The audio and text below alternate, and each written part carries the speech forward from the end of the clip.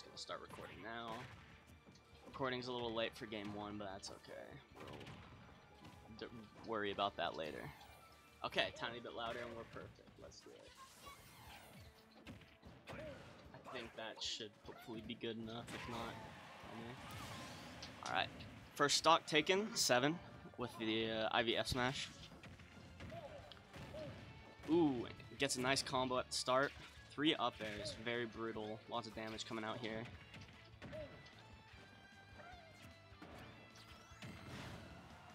Alright. Austin able to recover with the Wonder Wing. 07 for 7 or 7. Big salutes. Charizard switch. I really like this trainer skin because it's all 3 of the shiny Pokemon variants, which is really cool.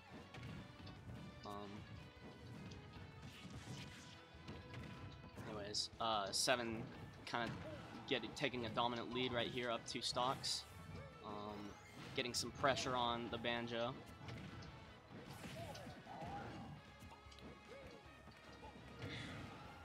Of course, this is an early set of the game, so you know, gotta get our warm-ups in, you know. Ooh, that charge down smash barely not connecting. See a back throw, will it kill? It will not kill. Very good DI from 7.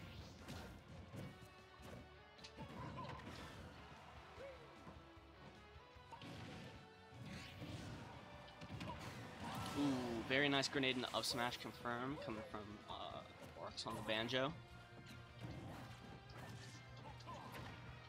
Gonna try to take some momentum here coming into 7's second stock. Hopefully Banjo can keep out this Squirtle for long enough to deal some good damage. Ooh, very charged F smash, just about. Gets the Ivy, but Ivy was able to dodge it, get on the platform.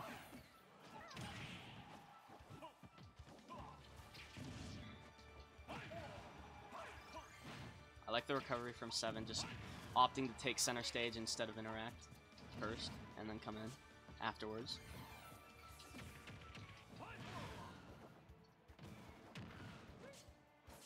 Ooh, almost the stomp up air, being able to kill there, but up air is kind of weak, so it's not really much of a kill move, but it does rack up a lot of damage. Forward tilt, the tipper, able to kill Banjo there. Banjo on last stock, whereas Trainer's on second or the 3rd stock of the game. See how it pans out here.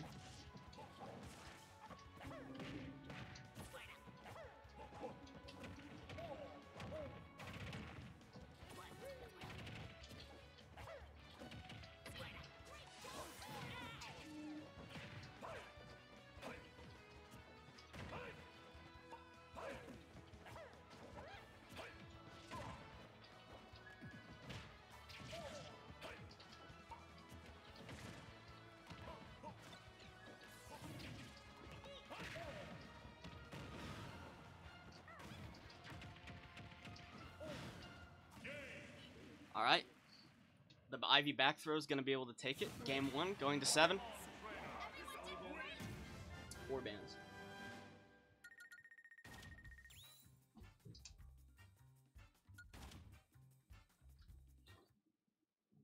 Clap. 4 bands? Yeah, it's 4 bands. There's 14 stages. Big stage. That's fair.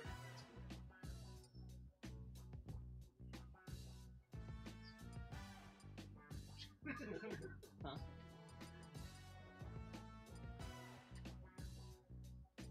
Alright.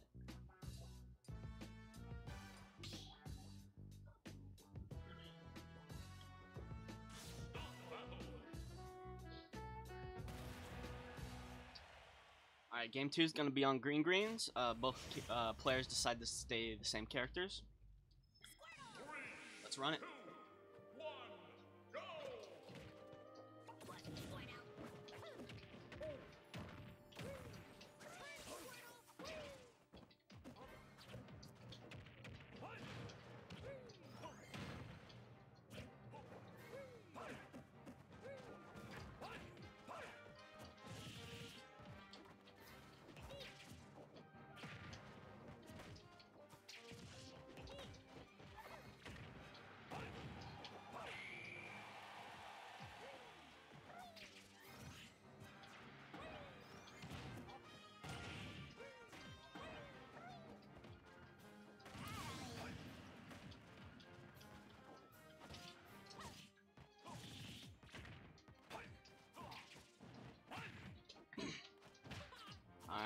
Zach and Clay had not started their bracket set, so now they have. Got them in the shape. We're good.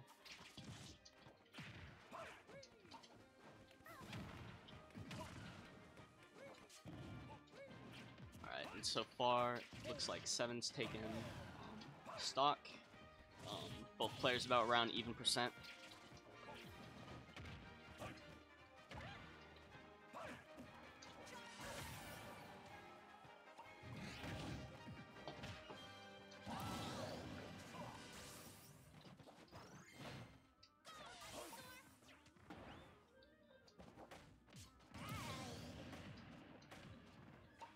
Unfortunate SD coming out from Aurox.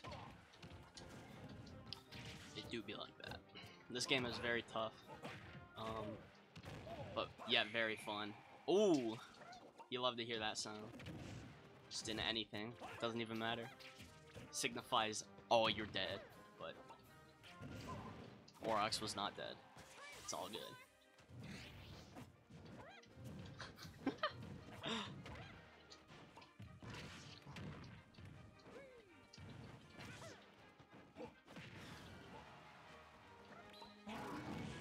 That is a super accurate side B that never misses, by the way. And it does indeed continue the trend of never missing. As Seven takes Austin's third stock.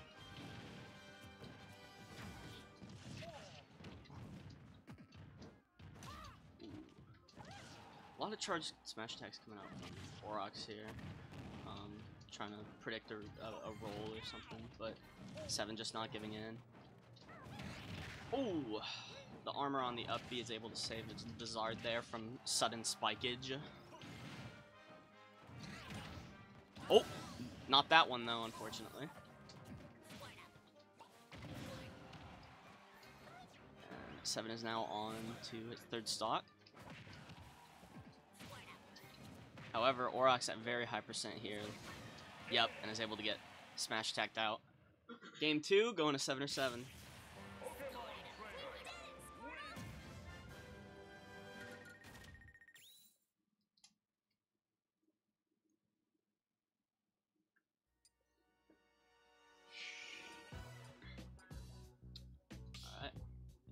Ooh, and the Congo Falls counter pick. The stage is goated, especially with Gangplank Galleon Gang on it.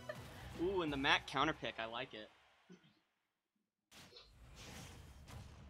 Mac a really solid character in this game, unlike Ultimate. He actually has aerials and a solid recovery, so especially with a stage with walls.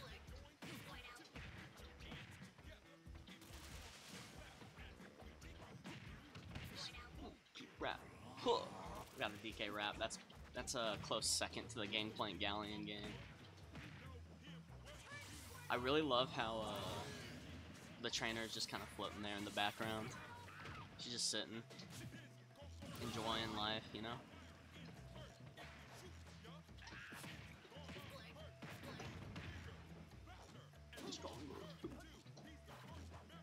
Oh, the DK crew. Huh.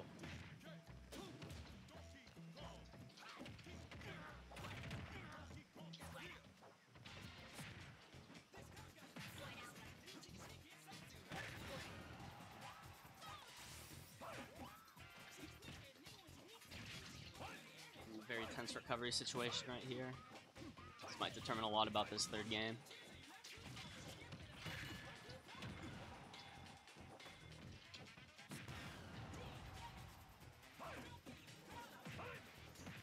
Ooh! Could have been a very slick KO punch, but opted not to go for it as it would have been a little risky, especially if missing it would put you off stage against an Ivysaur. It's really tough.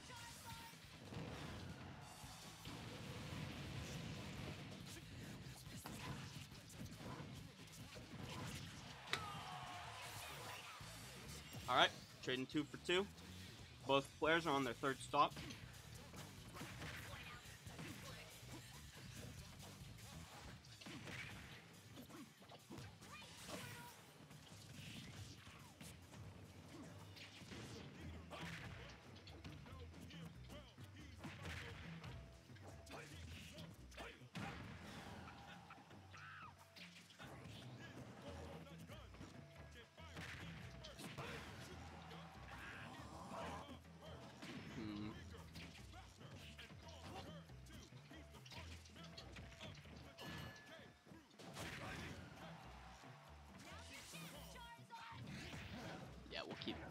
We'll keep the face cam on. It kind of does block the view of some of the game. We'll move it to the set, I believe.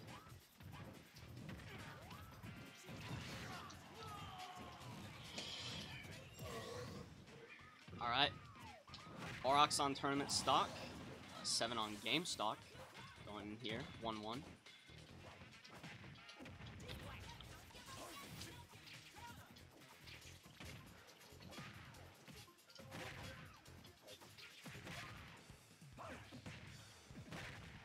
Good string from Aurox, getting a solid 62% in there. Able to punch the switch. Forward tilt. Super accurate side B does hit, but it hits a shield. And that charge up smash, able to get the sweet spot and kill off the Zard.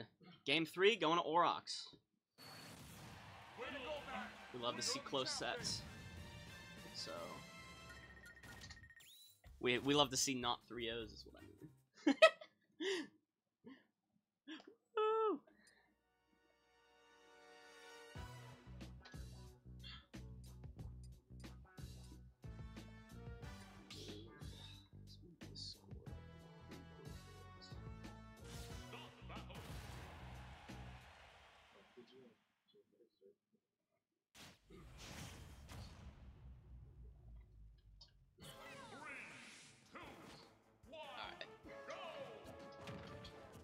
That should be better overall. Alright, Yggdrasil's Altar as the counter pick, or as we like to say, CC's Altar, because CC the GOAT.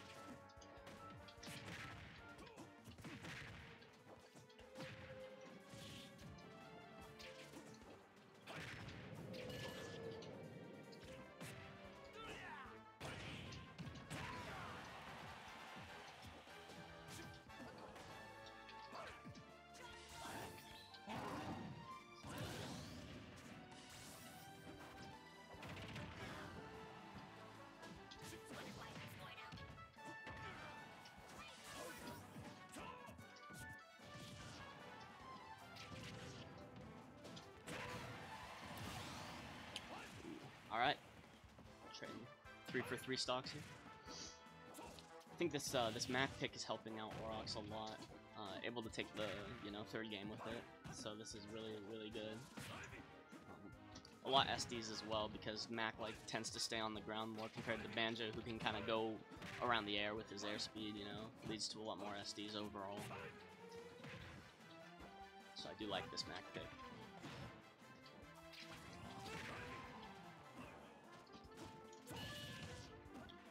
Really interesting thing I've seen HDR Max do recently is it's jumping and then neutral beam for armor and then being able to shield cancel it.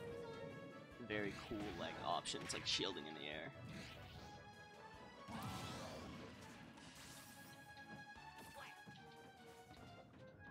Alright. KO punch off the game for the second stock. I mean, unless a really late KO punch can come in on this stock, but it is Mac, and as I call it, there it goes. 2 stocks to 2.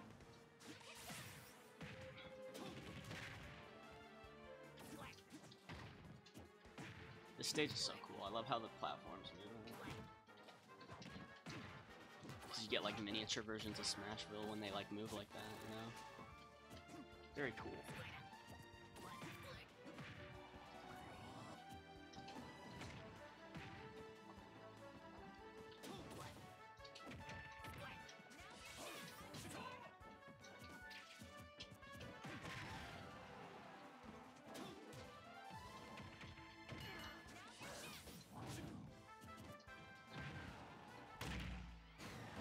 Ooh. Brutal air confirmed there, coming from the Mac. Very good. Squirtles. It seems like 7 can get Aurox off stage a lot, but just the Mac just has good burst options to just get back straight back on the stage, Just deny that edge guard potential completely.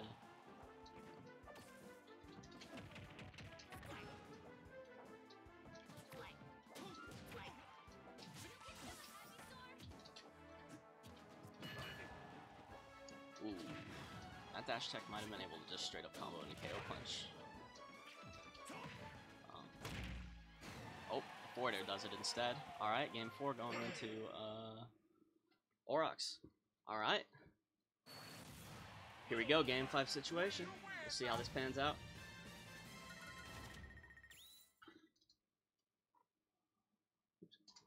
That's a 3.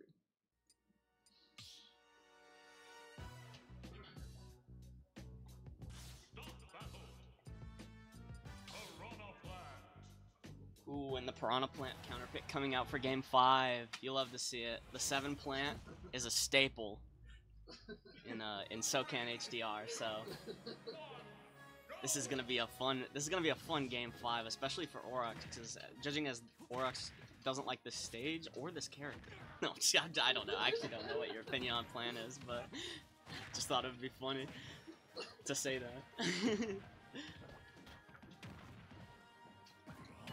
Does this count towards PR Sandvale? Of course it does, very much so. It's a very serious, ultra serious tournament of round robin best of 5s caliber.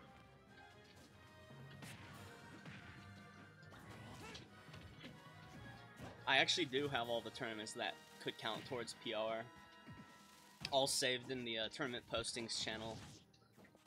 So, I mean, if we actually want to do an HDR PR, that'd be fun.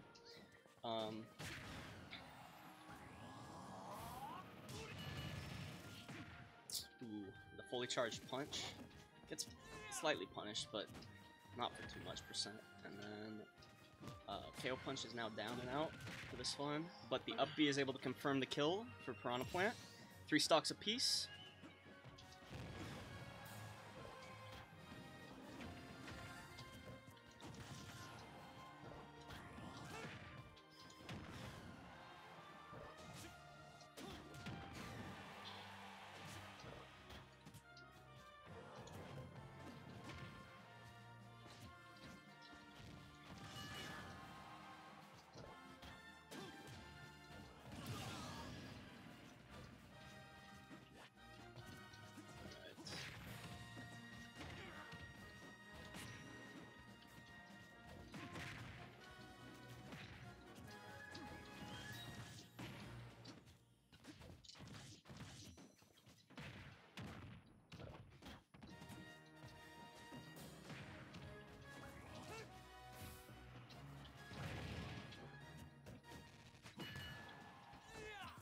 Ooh, the KO punch unfortunately B reverses, but might have been able to connect. I don't know actually, because I believe 7 might have shielded it, but if that were to happen. But obviously just hypotheticals. Ooh, the get up counter would have been really good, but it does not get hit, unfortunately.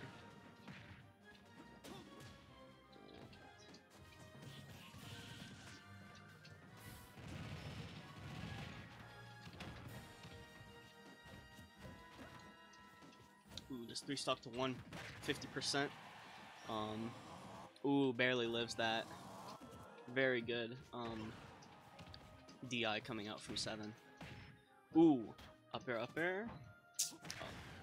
Can't confirm anything off of that real quick, but Mac with the stage positioning is able to get the 2nd stock for Piranha Plant. This is going to be a hefty mountain to climb for the little Mac, but could be very possible to come back from. Ooh, up smash. The first hit connects, but does not connect in the second one. Ooh, very scary situation. Oh, and in that tensity, Piranha Plant clutches it out with the F smash. 7 goes ahead and takes the set 3-2. GG's. Good set indeed.